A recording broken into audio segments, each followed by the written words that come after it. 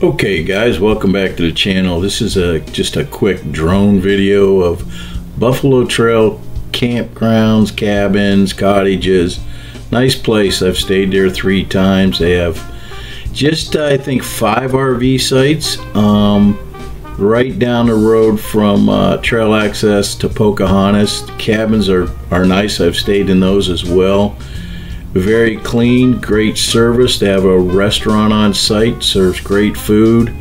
The restaurant is only open on Thursday, Friday, and Saturday. I think they do get quite busy, but nice place to stay. I certainly would recommend it if you're wanting to ride Pocahontas, Indian Ridge, Pinnacle, those trail systems there on Hatfield and McCoys. Nice place. Quick little drone video here. I don't know why, but it came out a little shaky, but enjoy it, and don't forget to like, subscribe, and share. Appreciate it. Enjoy, guys. Thanks again.